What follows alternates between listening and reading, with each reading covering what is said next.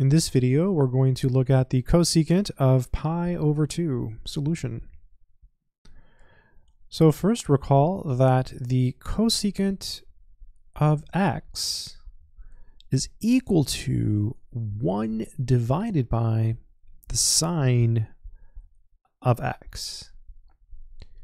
For us, x is pi over 2, so we have that the cosecant of pi over 2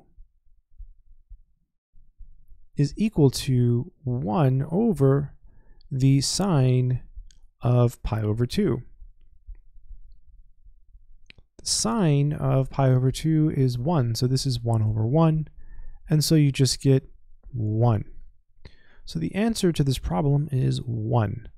The cosecant of pi over 2 is equal to 1.